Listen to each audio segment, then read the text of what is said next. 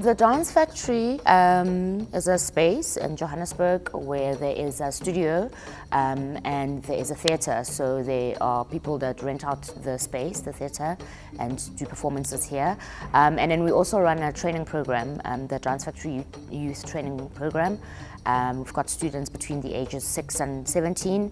They come through and they are trained in classical ballet and contemporary dance. I mean, I definitely think it's one of the most innovative companies that we have in South Africa.